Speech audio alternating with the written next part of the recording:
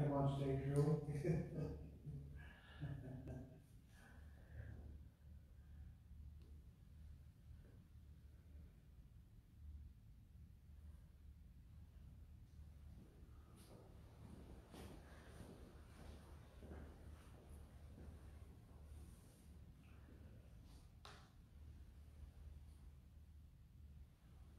Good morning. We welcome you virtually to Mass today. We hope that you have been enjoying the Mass on virtual. I hope you've been enjoying it, and we're glad that you do join us. The Lord brought out his people with joy, his chosen ones with shouts of rejoicing. Alleluia. In the name of the Father, and of the Son, and of the Holy Spirit. Amen. The grace of our Lord Jesus Christ, the love of God, and the communion of the Holy Spirit be with you all. And with your spirit. My dear friends, let us acknowledge our sins and so prepare ourselves to celebrate the sacred mysteries. You were sent to heal the contrite of heart. Lord, have mercy. Lord, have mercy. Call sinners. Christ, have mercy. Christ, have mercy. You are seated at the right hand of the Father to intercede for us. Lord, have mercy. Lord, have mercy. And may Almighty God have mercy on us, forgive us our sins, and bring us to everlasting life. Glory to God in the highest, and on earth peace to people of good will. We praise you, we bless you, we adore you, we glorify you. We give you thanks for your great glory, Lord God, Heavenly King, O God, Almighty Father. Lord Jesus Christ, only begotten Son, Lord God, Lamb of God, Son of the Father. You take away the sins of the world, have mercy on us. You take away the sins of the world, receive our prayer. You are seated at the right hand of the Father, have mercy on us. For you alone are the Holy One. You alone are the Lord. You alone are the Most High, Jesus Christ, with the Holy Spirit, and the glory of God the Father. Amen. And let us pray. O God, who by the abundance of your grace give increase to the peoples who believe in you, look with favor on those you have chosen and clothe with blessed immortality those reborn through the sacrament of baptism. Through our Lord Jesus Christ, your Son, who lives and reigns with you in the unity of the Holy Spirit, one God, forever and ever. Amen.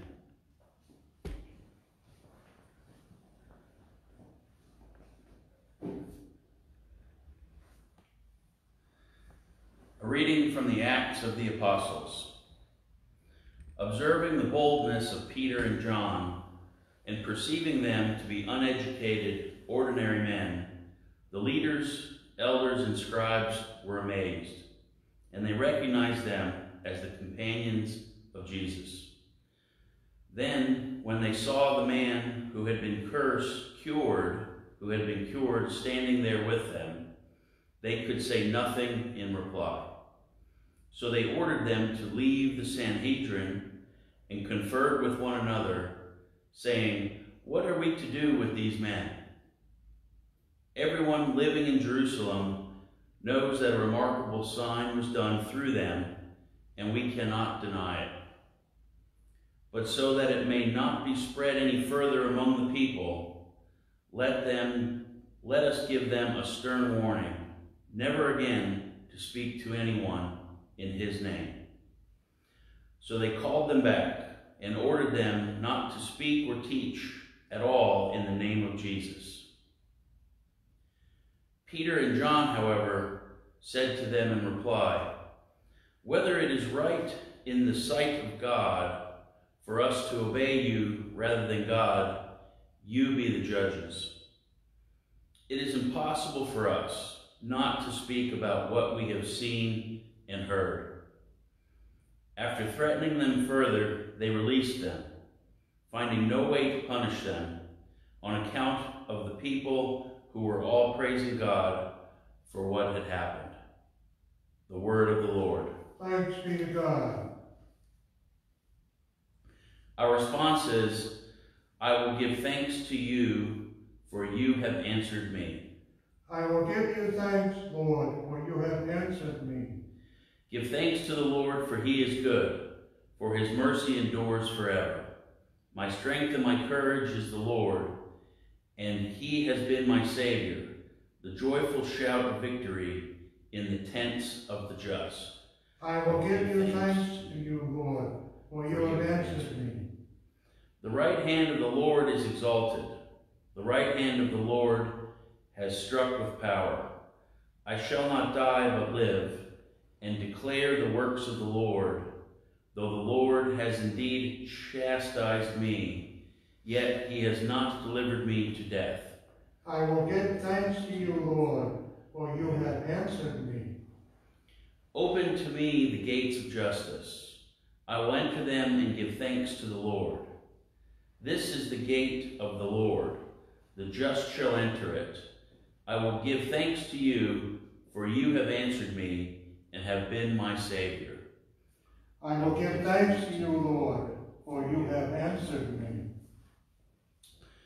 Alleluia, alleluia, alleluia. This is the day the Lord has made. Let us be glad and rejoice in it. Alleluia, alleluia, alleluia.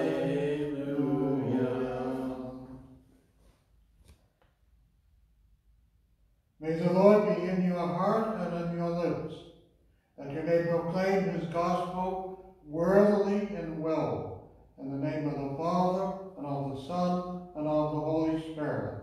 Amen. The Lord be with you. And with your spirit. A reading from the Holy Gospel according to Mark. Glory to you, O Lord. When Jesus had risen early on the first day of the week, he appeared first to Mary Magdalene, out of whom he had driven 7 demons. She went and told his companions who were mourning and weeping. When they heard that he was alive and had been seen by her, they did not believe. After this, he appeared in another form to 2 of them walking along on their way to the country. They returned and told the others, but they did not believe them either. But later, as the 11 were at table, he appeared to them and rebuked them for their unbelief and hardness of heart, because they had not believed those who saw him after he had been risen. He said to them, "Go into the whole world and proclaim the gospel to every creature." The gospel of the Lord. Praise to you, Lord Jesus Christ.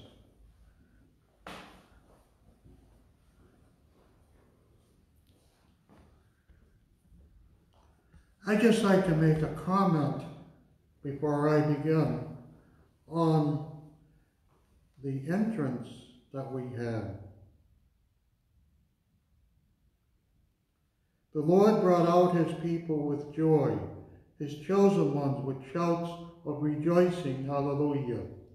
That reminded me of what I've seen on TV this past week, where individuals have been cured of the coronavirus, and they're being wheeled out of the hospital, and there are lines of nurses and doctors and others along the way, cheering and clapping.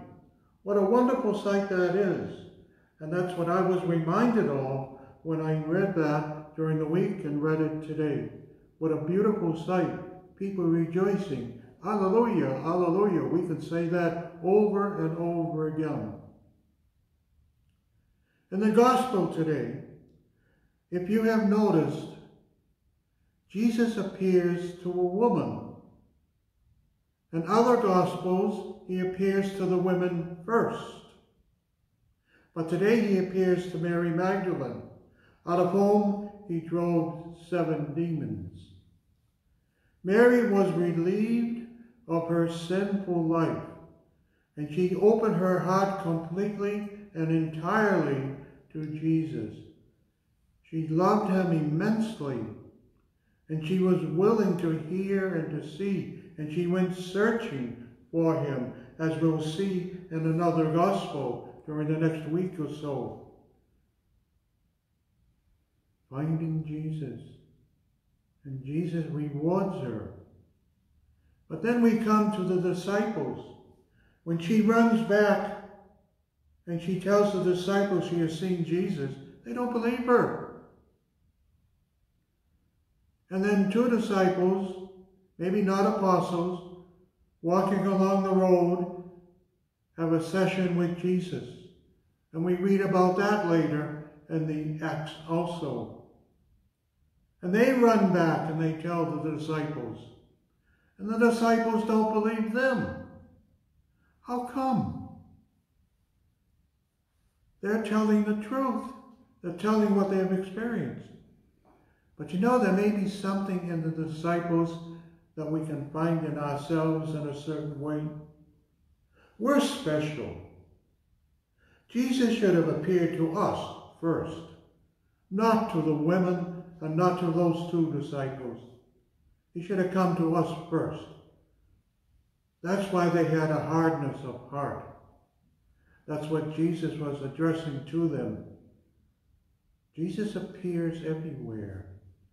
And if we go back to that entrance hymn, where people are being wheeled out of a hospital in our sense, Jesus is there, appearing there. We look for Jesus wherever it is possible that Jesus could be, where the presence of God could be. That's what we look for. And we open our hearts to that presence. It doesn't have to be to us first. It doesn't have to be Catholics first and then everyone else. It only has to be God appearing. Wherever God and his Son want to appear. It's their life. It's their decision, not ours. So let us begin to open our hearts and our eyes to seeing God everywhere. Seeing him in plants, seeing him in trees, seeing him in everyday life. If you're experiencing God that way, then we're opening our hearts to the risen Lord. And then the declaration or the command at the end of the gospel can apply to us. Go into the whole world and proclaim the gospel.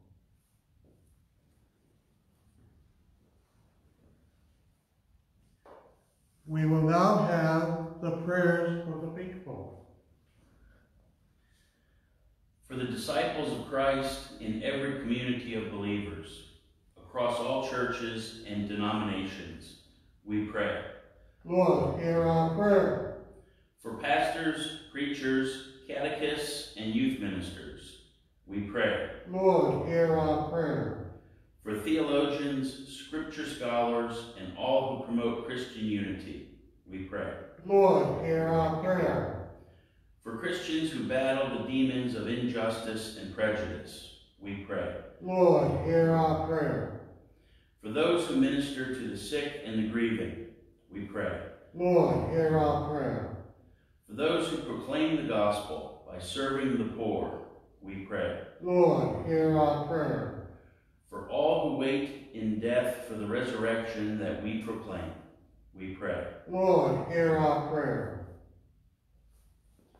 We pray also for Kamei and for all those people who are suffering from cancer. And we pray for the families who have lost individuals to cancer. We pray to the Lord. Lord, hear our prayer. And we pray also for all the intentions we hold in the quiet of our hearts. We pray to the Lord. Lord, hear our prayer. Almighty Father, we offer you our prayers. We ask you to receive them, to grant them to us and to those of whom we pray for. We ask for an answer to all viruses, to answer of all diseases, and we answer for the scientists to work hard as they are doing to relieve all the possible suffering in the world by developing new vaccines and new drugs to help us. And we ask this through your Son, Jesus, our Lord. Amen.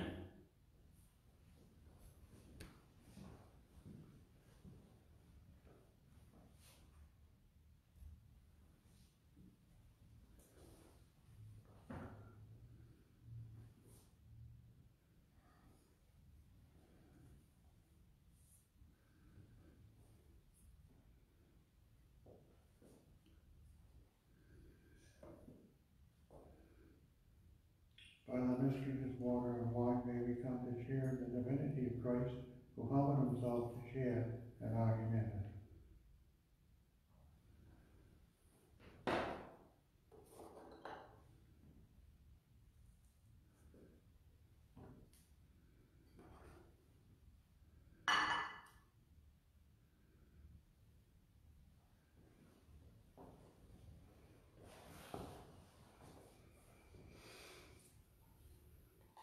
And blessed are you, Lord God of all creation, for through your goodness we have received the bread we offer you. Fruit of the earth and work of human hands, it will become for us the bread of life. Blessed be God forever. And blessed are you, Lord God of all creation, for through your goodness we receive the wine we offer you. Fruit of the vine and work of human hands, it will become our spiritual drink. Blessed be God forever.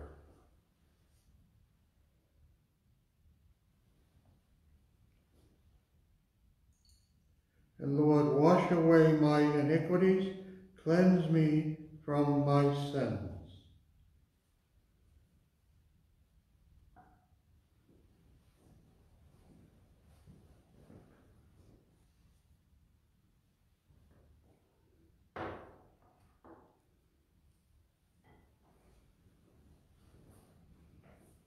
And pray, friends, that my sacrifice and yours may be acceptable to God, the Almighty Father.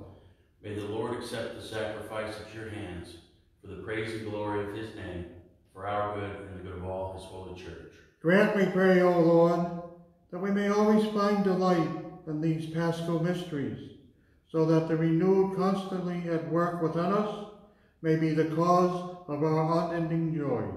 Through Christ our Lord.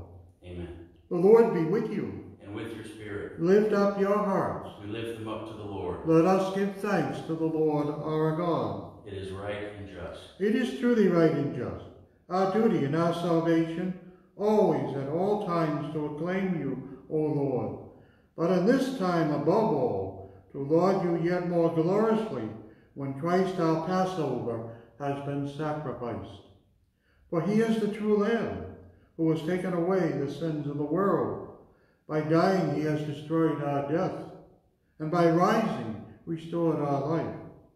And therefore, overcome with paschal joy, every land, every people exults in your praise, and even the heavenly powers with the angelic host sing together the unending hymn of your glory as they acclaim. Holy, holy, holy Lord God of hosts, heaven and earth are full of your glory. Hosanna in the highest. Blessed is he who comes in the name of the Lord. Hosanna in the highest. You are indeed holy, O Lord, the fount of all holiness. Make holy, therefore, these gifts, we pray, by sending down your Spirit upon them like the dewfall, so that they may become for us the body and blood of our Lord Jesus Christ. At the time he was betrayed and entered willingly into his passion, he took bread, and giving thanks broke it, and gave it to his disciples, saying, Take this, all of you, and eat of it, for this is my body, which will be given up for you.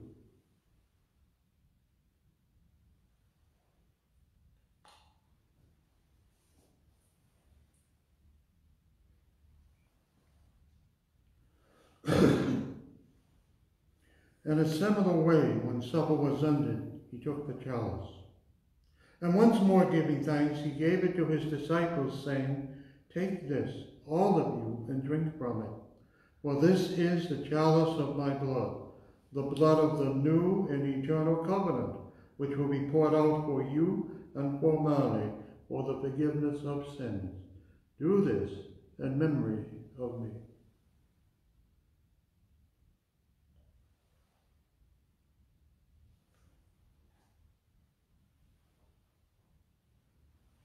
The mystery of faith.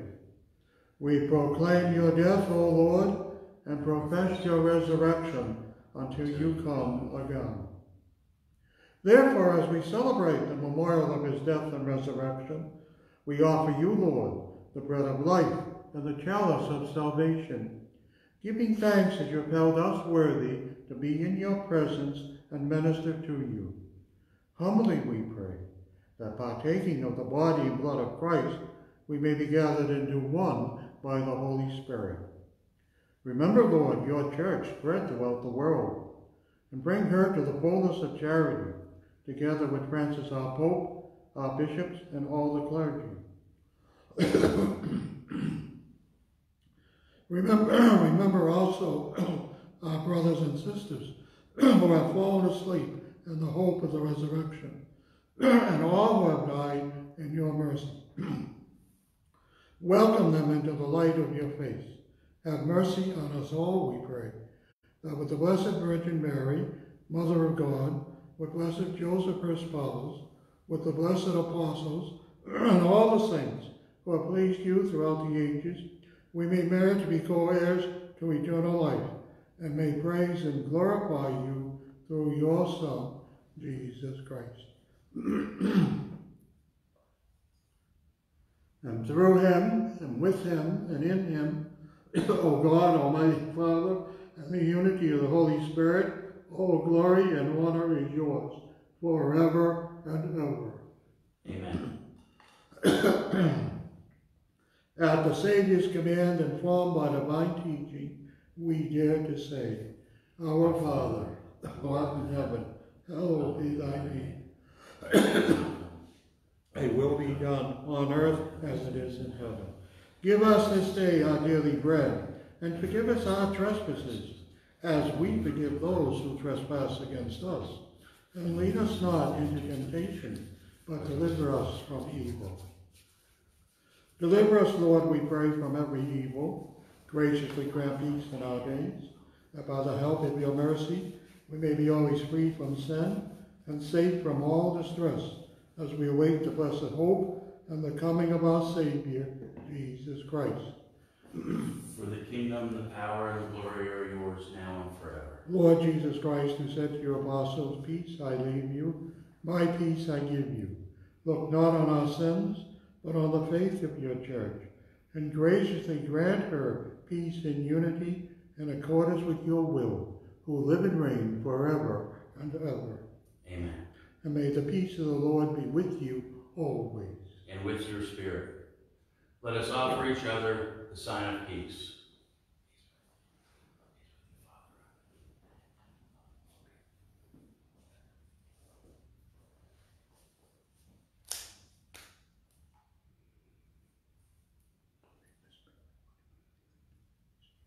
Lamb of God, you take away the sins of the world, have mercy on us.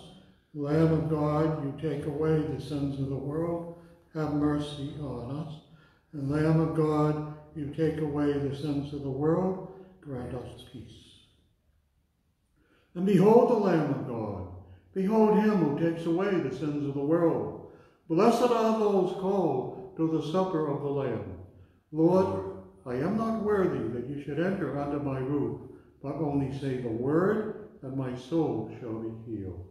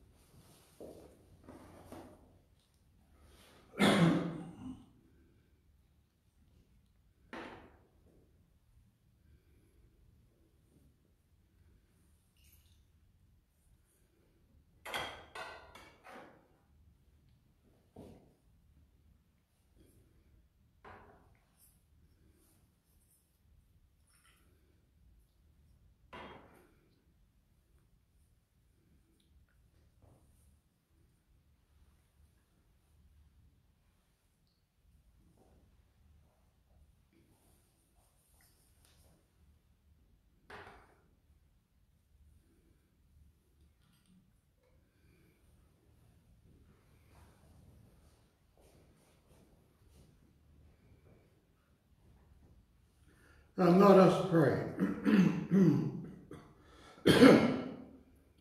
Look what kindness upon your people, O Lord, and grant, we pray, that those you were pleased to renew by eternal mysteries may attain in their flesh the incorruptible glory of the resurrection, through Christ our Lord. Amen. The Lord be with you. And with your spirit. And may Almighty God bless you, Father, Son, and Holy Spirit. Amen. Go in peace, glorifying the Lord by your life. Thank you very much. And I'd just like to say to you that now, with all the staying in the house and being inside, I'm beginning to realize how dogs feel when they look out the window and they see something out there, or when they want to go for a walk. I think this week, I think I barked at a squirrel. I messed that up, didn't I? But have a good day.